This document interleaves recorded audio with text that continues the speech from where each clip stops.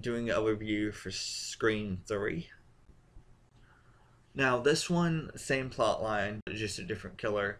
Um,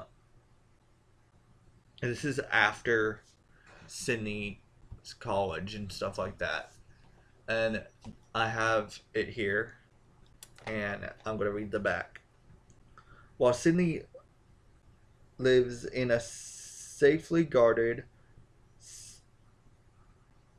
seclusion, bodies begin dropping around the Hollywood set of Stab 3. The latest movie, based on The Terror, finally brings Sydney out of hiding,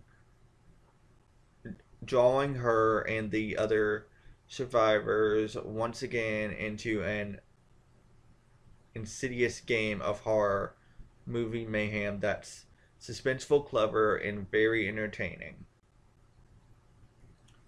Now, this movie is there or at a party at this guy's house, and bodies start dropping and everything. And they also find out later on in the movie Sydney finds out later on in the movie why her mother got killed and who the real killer of her mother was and everything. I didn't really like Scream 3 that much.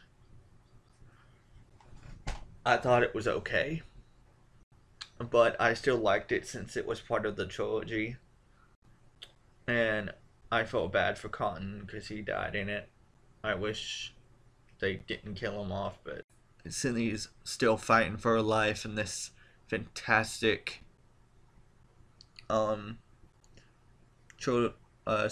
sequel in the Scream franchise, and she finally finds out who killed her mother and why, and that answers everything, that answers the questions that she's had, of course, and hopefully she can let go and stuff and finally move on when she thinks everything's over. And she can finally go live her life and not have to worry about anything. Thank God. But this has Neve Campbell, Courtney Cox, and David Arquette in it. They survived the copycat killer, and they also survived this killer. So that is good. Very, very good. So